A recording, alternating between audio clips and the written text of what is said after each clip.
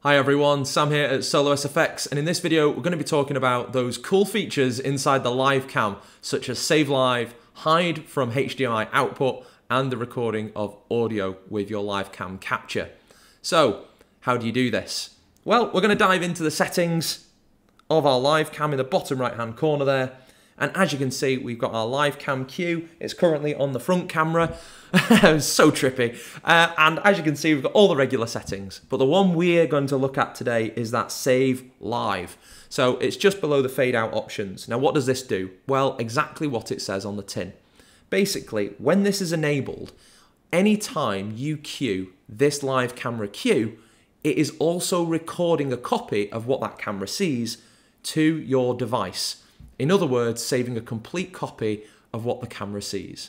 It's pretty mind-blowing because it means that in the action of picking up an object or prop or performing your show, you're not only queuing this amazing feature, queuing this live cam onto the display, but you're also creating your own social media content, you're creating promo material, or you're just creating a video that you can review at a later date to check on your angles or how you came across in your performance.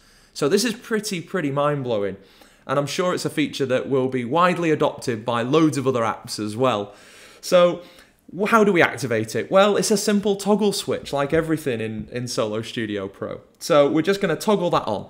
But you'll notice when we toggle that on, one of those options in the bottom right hand corner, the hide from external display, is now available for use.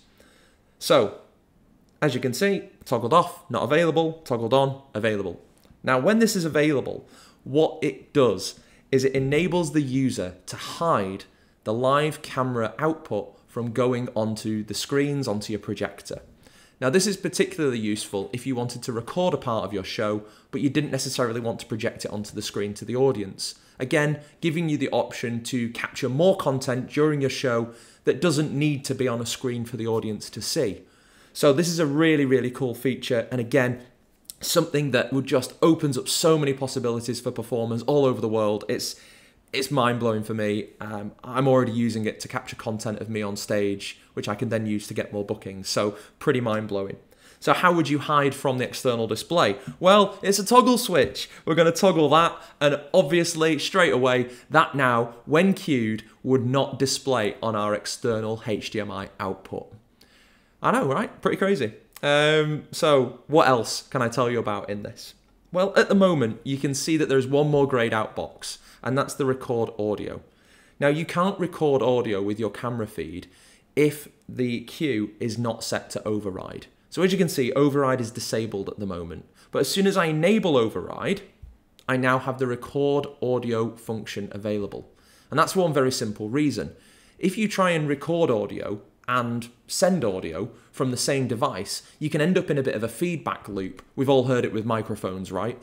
And that's what we don't want to capture. So to avoid that from happening, when you overlay a live camera, so for example, if I was to now trigger this live camera on top of some music, I can then have the video display, no problem. And the live that would be saved would not have audio to stop getting that feedback loop happening in the recording video. However, if it's set to override and the live camera is the only active cue in your show, then I do have the ability to record audio because there wouldn't be any interference from any other playing audio.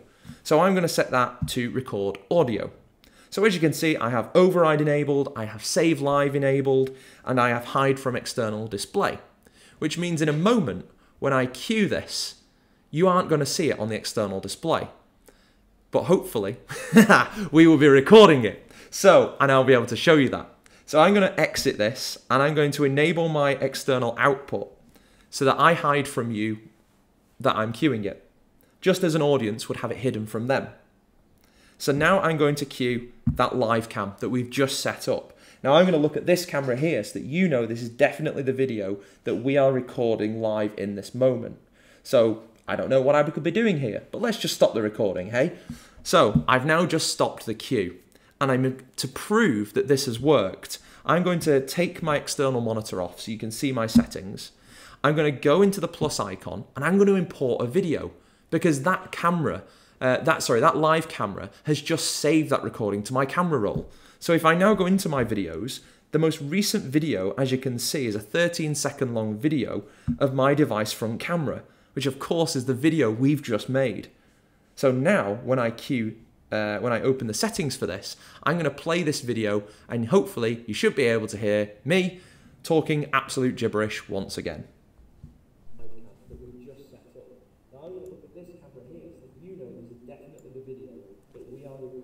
And there you go. So as you can see, it's actually captured both the video and audio of that playback. And it's done that hiding it from the display. It's done that with audio because we had it all set up, and it's done it perfectly. So I'm really, really excited about these features. I hope you are too. There is just one more thing to mention, and that's this. When you have Save Live and Hide from External Display enabled, you can actually cue a live camera cue without having a HDMI output at all attached to your device. So in other words, if you were performing just an audio-only show and had a cable running to your PA system, but then you attached an external camera, then you can still cue that live camera in order to capture live material of you performing on stage without displaying it obviously on a HDMI output because you don't have one. So I can actually show you that in action.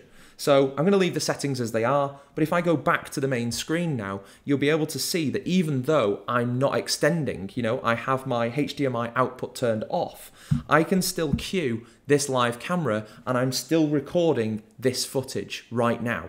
So even if you're performing a show that doesn't need an external monitor, you don't need your logo or screen for anything else, you can still capture content and use that for your promotional purposes. So this is an extremely exciting feature.